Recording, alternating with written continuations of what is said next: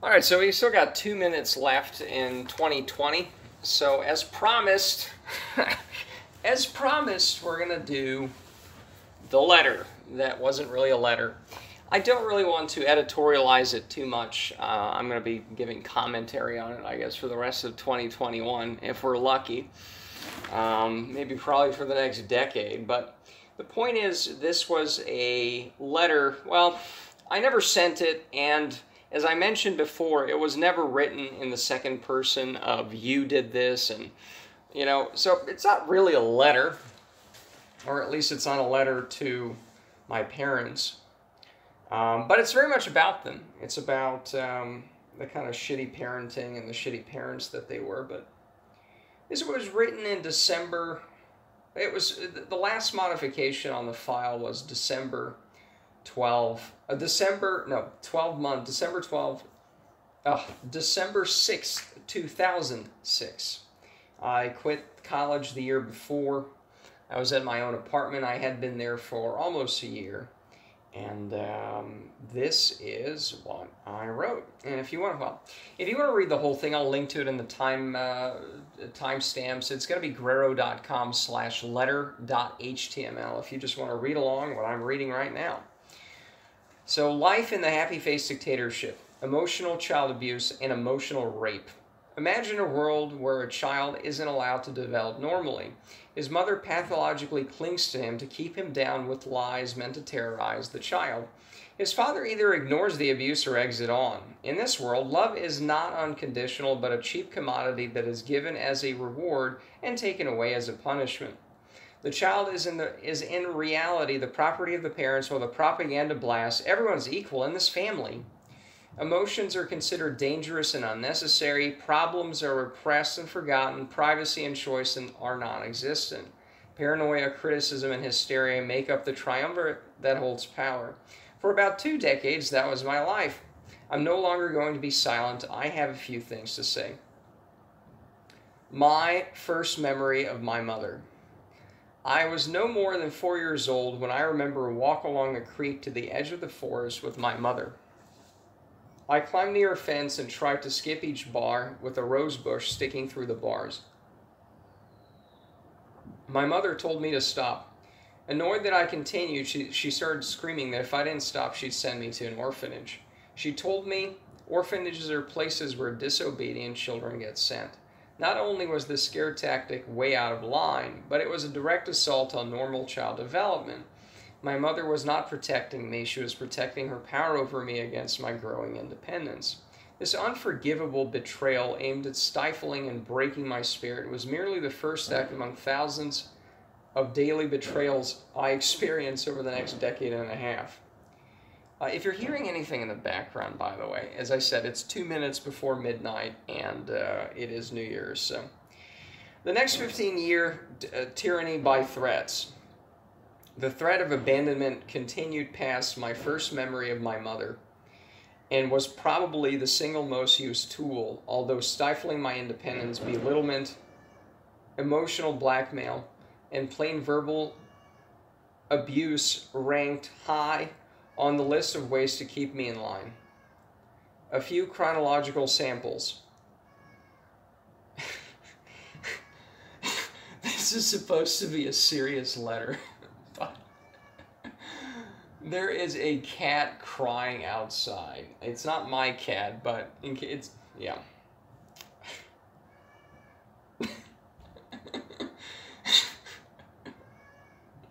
I don't know if it's picking it up, but it sounds like either like a New Year's Eve blowing thing. I know it's a cat. It sounds like a child almost. It's a cat. Anyways, let's move on. A few chronological examples. Okay, I'm distraught. The next 15-year tyranny by threats.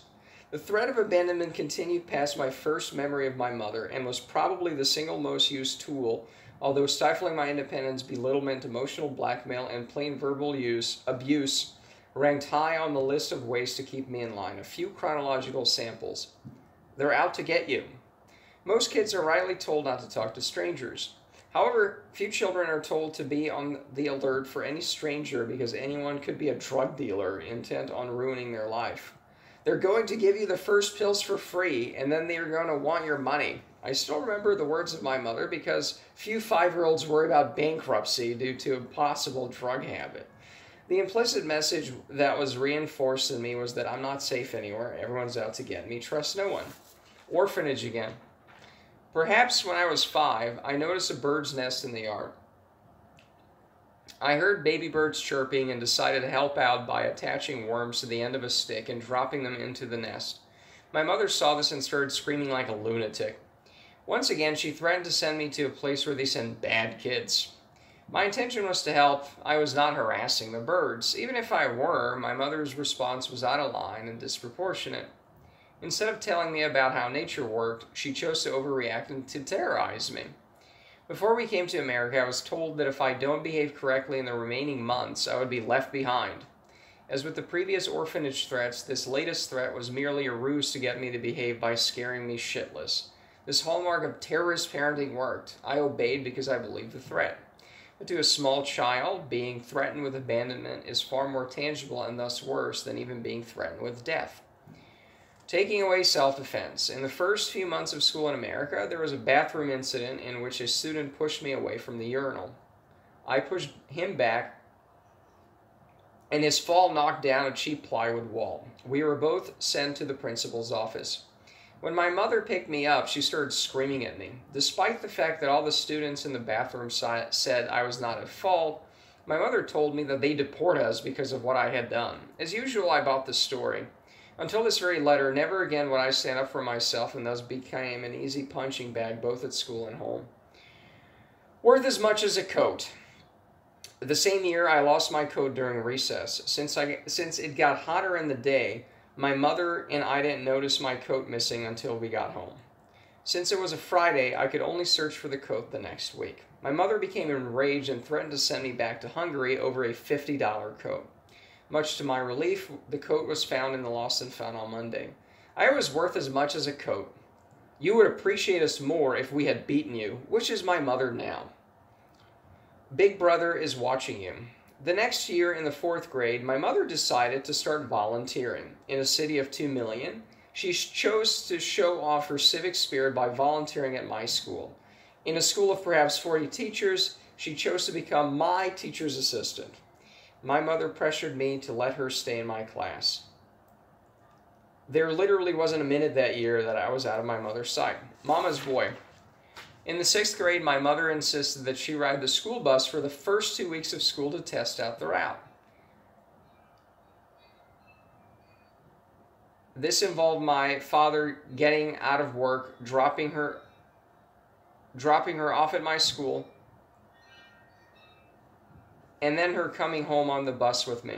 It was amazingly embarrassing to have my mother ride the bus. Later, she would wait at the bus stop for me despite that our apartment was a few 100 feet away.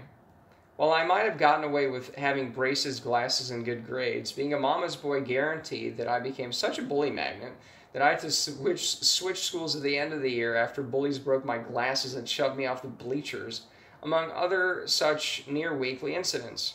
Because I was always told never to fight back or face the wrath of my parents, I never stood up for myself and allowed others to treat me like dirt. Big brother is still watching you. I used to swim at a local community center. A bridge and 2 lanes before and after it separated the community center from the apartment complex. Until sometime during the freshman year of high school, my mother would stand outside the complex and watch me cross the bridge into the community center. Once I was inside the building, I was required to make a telephone call just in case. On the rare occasion that I forgot to call, what happened? Were rescue teams dispatched to make sure I didn't die in the lobby, which was usually filled with dozens of people? No, I was simply screamed at for not calling when I got home 2 hours later after practice was over. Thus, the only reason for the phone calls was to ease the completely irrational paranoid fears of my mother. Threat of abandonment continues. During sophomore year of high school, there were baseless allegations of me doing drugs, laughably so because my schedule was completely filled up and I didn't have a car. Despite having a better than 4.0 GPA, I was accused of being lazy, and my parents would constantly laugh in my face that I was going to fail tests. This was called encouragement. Later, I was threatened with being sent to military school due to these failing grades. By this time, I was smart enough to figure out that this was just a ploy. But there were brochures, and the threats kept coming. "If we die, you have nobody," was the usual cheerful reminder. Unreal expectations. In my family, the adults were the only ones who wanted to go to the Olympics. My mother expected me to excel to literally Olympic levels in 3 sports: speed skating, swimming, and water polo. In a recent discussion with my mother, her fantasy world devoid of any reality was revealed. She remarked that I could have gone to the Olympics if I only tried harder. The fact that you have to be probably twice my weight to even have a chance never crossed her mind. If you think you can think it, you can do it, was the implicit motto. More correctly, the slogan goes, "If you can't do what your mother wants you to do, there's hell to pay." The only possibilities for a profession were doctor or lawyer. Anything else was looked down upon and strongly discouraged regardless of my desires. Actual physical abuse. During junior year, I became depressed, realizing that there was no way out of the invisible dictatorship no one even knew existed. I was put on some light medication, despite that I knew the problem was not spontaneous and internal, but reactive. The side effects were as if my pulse stopped and only restarted with electric shocks that made me slightly twitch for about an hour after taking the pills. A few weeks passed and I felt worse than before. After the intense side effects that made me slam a few books down from the bookcase, I calmed down and resolved to stop taking the pills.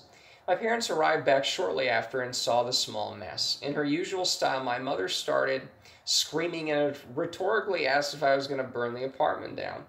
I lost my calm and started breathing heavily. I tried to get out of my room to run out the door, but my mother blocked me. Like a gorilla, she shoved me into the adjacent bathroom and pushed me into the bathtub. She then turned the cold water on me. "We don't know where we went wrong. We always treated you like an adult," my mother commonly remarks on her parenting. Cycle of manipulation. The years of abuse had its toll on me. I was severely underweight because I was too depressed to eat and swam for 2 hours each day. I was chronically sleep deprived because of either too much homework or my inability to sleep due to stress. I frequently wish I wouldn't wake up. In the manner of a vampire, my mother would quench her insatiable thirst for drama by sucking the life out of me by starting verbal fights designed to suck me in. The cycle of manipulation would involve her baiting me into an argument, provoking me to be rude, then demanding sympathy in the form of my father screaming at me or me asking for forgiveness for being offended. Here's the usual dialogue. "Mother, did you get your Spanish test back?" Me, "Yeah, I got a 95 on it." "Mother, you're letting your grade slip." Me, it was the second highest grade in the class." "Mother, you will have to study harder. You're going to fail if this continues." Me, irritated, raised voice. "I have an A in the class. I'm perfectly fine." "Mother, why are you screaming at me? Did your internet friends teach you to be rude to me?" Me, "I'm fucking sorry that you're unable to understand that my grades are fine." Mother, "You don't appreciate what we do for you. You're not paying for you to go to private school so that you play on the computer all day long." Me, "I have good grades." Mother, "You're trying to give me a heart attack. You want to kill me. Killer." My mother would then go to her bedroom and sulk until I gave her an apology. My father was not absent from most of these arguments and stories. Usually, he got angry and screamed at me. He always took my mother's side. This pleased my mother because she got her high off the nectar of sympathy.